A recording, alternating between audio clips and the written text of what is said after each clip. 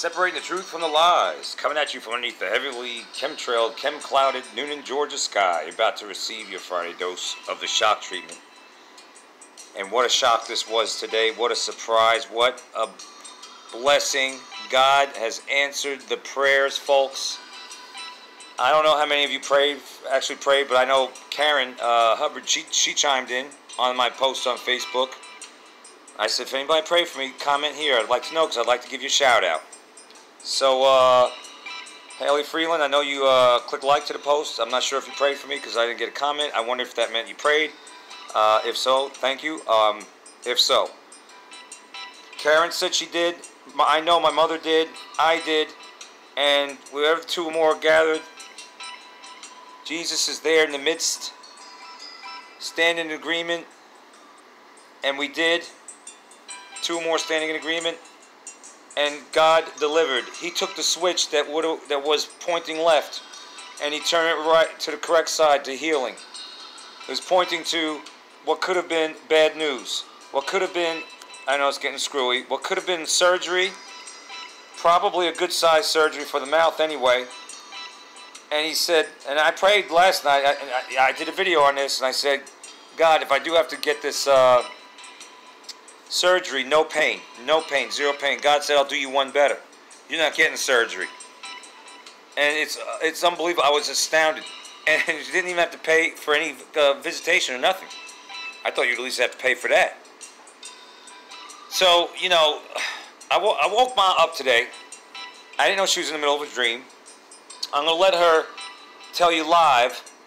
Anybody who's friends with me, it's exclusive live on my Facebook. But just know, I'll give you in general terms, that her dream literally came true. And she told me about it. She told me the steps in a dream of what was going on. And it actually step by step occurred, you know, a few hours later in real life. You tell me there is no God. You tell me that, huh? That's not a coincidence. God gave her, God told her that everything was going to be okay. God showed her that. She relayed that to me. Of course, you know, I was in the midst of the storm, so I was feeling a little bit, you know, on edge. But, you know, when the doctor said, this is nothing. It's just saliva glands, those bumps. That's normal.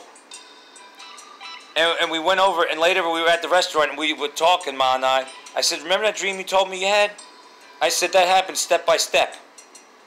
Unbelievable. It's a miracle. It is an absolute miracle. It is an answer from the throne of heaven. Divine intervention. God said, no, no, no. You're not going to be sick. I know you want to be well. You're standing on my word. You're trying as hard as you can. I know you're upset, but this is not what it seems. And, you know, Ma sent me a sermon from John Hagee about Don't Worry, which is an excellent, excellent sermon. You need to check that out. And I did play that. I did watch it from time to time when I started worrying. This time I didn't. You know what? And in that sermon he talked about someone who constantly worried about something that never happened. Something like that. And look at this. He said saliva glands. He could have easily said, you know what? Saliva glands, but we're still going to do surgery just to make sure. He didn't. He was confident. It was as if God, I don't know why this does that. It's stupid on this. It's getting stupid. But it's like God actually spoke through him and spoke in Ma's dream and answered all the prayers. And I'm very thankful. I am so thankful. You have no clue how thankful I am, because so many people are getting sick, so many people are dying, and I guess when you see loved ones near and dear to you, people that you go to church with, friends of the family that have been friends for 40 years or so, dying at early ages, dying at 62, dying my uncle at 65, Noah at 62, Sharon Kling, you know, in her 60s, and it's all from the C word that rhymes with answer. You know, it kind of hits home. And then, you know, I'll be honest with you, I discovered since I've been doing yoga, I've been, I guess, getting more in tune with my body and, you know, checking out, what's this lump, what's that, what's this, what's that, you know? And so I just was feeling around my tongue, and I felt some bumps one day, and they could have been there for the longest time for all I know. You know? So, it's kind of concerned, as anybody would be. But it's just saliva glands. God said saliva glands. It's nothing else, nothing to worry about. Stand on God's word. And I got to learn this myself. You know, it's kind of like, what was it? The apostles were in a boat with Jesus and the storm came. Remember that? If I remember this correctly. And they woke, and Jesus was asleep, and they were panicking. And then Jesus woke up, and oh, ye of little faith. And he calmed the winds. You know, but we have that power he's given us within us. Because greater is he who's in us than he who's in the world, right? And we have a scripture to stand on. And I have to remind myself, too, to literally stand on his scripture. And not worry. And for someone that's used to worrying, it's doing it again, it's unbelievable. Someone who's used to worrying, you know, and I'm trying to get better at this, but, you know, there are people that are inclined to worry, and there are those that are clear-headed. I'm not a clear-headed person. I'm very analytical. I study things. I approach things at different angles in my mind. This could be that, to the point that I overthink. You know what I mean? So I got to learn not to. I got to learn to lean more on God. Lean more on his word, you know, and stand on it. And I did a video last night standing on his word, but then when the hour approaches for you to go in and get surgery, you know, your nerves get rattled. And the devil's always there saying, you're next. You're next. Kind of like in a horror movie, you know, invisible kill, a silent kill, you're next. God said, you ain't next. You are not next. And I have to constantly remind myself, why would he help me drop 70 plus pounds, whip myself into shape, not eat the things I used to love to eat, which are not good for you. Eat the stuff that he's given us, and take the you know, the herbs like turmeric and ginger root and CBD oil and the coconut oil, unrefined, organic, and eat intermittent fasting and eat you know, clean food. Why would he have me do all this and get in the best shape of my life only for me to get stricken with something? That part wouldn't make sense to me either. Here's another thing. On the right side of my mouth was a little bump on the inside, and the left side. And I happened to mention that to Ma in the waiting room, and she says that sounds like glands. Sure was enough. That's what it was, or is. Saliva glands. So go figure that one out, huh? But I'm very thankful. Thankful that God just shown me how real he is. He's shown me. I don't care if he doesn't answer. He doesn't have to answer any of my other...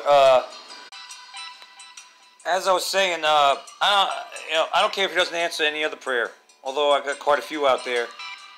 As long as I got my health, I'm good. Because if you don't have your health, you don't have anything. Period. End of story. Period. So I want to thank everyone for the prayers.